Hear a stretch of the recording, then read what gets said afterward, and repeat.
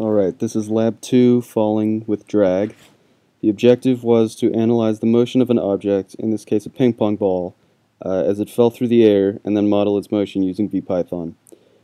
In this lab I assumed viscous drag of the form F equals minus BV, pointing in the opposite direction to velocity, since the speeds involved are very low. So a question I wanted to answer was, how does a gravity-only model compare to a model that incorporates drag? So let's look at my observations. Here I chose my origin to be the original point where the ping pong ball was as I dropped it. I measured lengths based off of my known height of 1.8 meters. It fell, I tracked its motion, and copied and pasted these into a spreadsheet and graphed it. I found its final velocity to be 4.6 meters per second. So how do I build a model that matches those observations? We start with Newton's second law, which is F equals ma, or A equals F over m. And in our computational model, we choose small time steps, small delta t, do some algebra, and deduce that to get the velocity in the next time step, we add our current velocity to F over m times delta t. And F is a vector, this is a vector equation. So this underlines all of our labs. The core of all of our models is based on this. The only thing that changes from lab to lab is Fnet. And in this particular lab, Fnet is minus mg, which is the force due to gravity, minus bv, which is due to the drag force. So here the velocity update model that I use with VPython is current velocity minus mg minus bv over m times delta t. I had to empirically find a value for b that would make the final predicted position match up with the observed final position, and I found that a b value of 0.0063 made that happen. So here is a graph that I obtained from Python.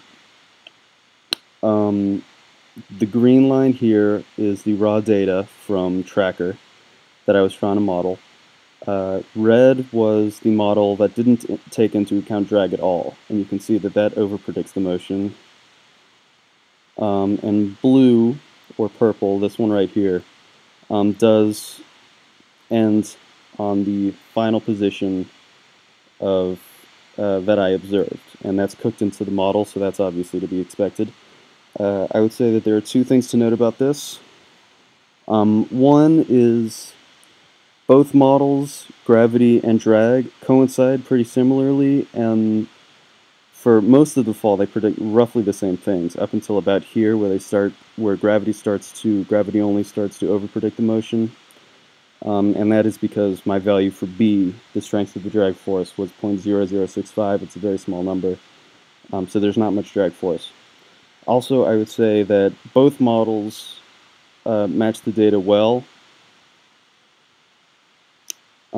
suggesting that, well, you could say that this discrepancy here suggests that the model is inaccurate. However, these distances are comparable to the size of the ping pong ball itself. So I would chalk that up to a tracker error, and I wouldn't attribute that to a fault in the model. But this model, it looks like it is accurate. So the only thing that differs in the gravity-only and drag models are the concept of terminal velocity. So terminal velocity is an aspect of a model with drag. That's a consequence of F equals ma. Terminal velocity is when you travel so much and the forces cancel between drag and gravity so that force is zero and you've reached constant velocity. Constant velocity means acceleration equals net force equals zero. So under a drag force, when does this happen? So we set F, which is minus mg minus bv, to 0. So do some more algebra and find that you reach terminal velocity when v is minus mg over b. So that right there is our terminal velocity. Mg over b is the magnitude of terminal velocity under this model, and for my ping pong ball, the predicted terminal velocity with my values for m, 0.0027 kilograms, 9.8 meters per second, and 0.00 0.68 for B. That predicted terminal velocity is 42 meters per second, which is way too fast, and that's unreasonable. Which makes me think that the true value of B is probably higher than what I got by just looking at the fraction of a second that the ping pong ball was in the air. My predicted value for B is lower than what it actually is. So then what if? What if the ball initially started out with a non-zero initial velocity? How would the terminal velocity change? Well, if this is terminal velocity, you can't, it doesn't change regardless of what the initial velocity is.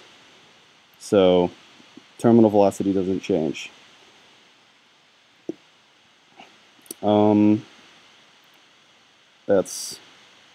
Yeah, terminal velocity is independent of initial velocity. It only depends on mass, gravity, and the constant of proportionality. So that's the lab. Thank you.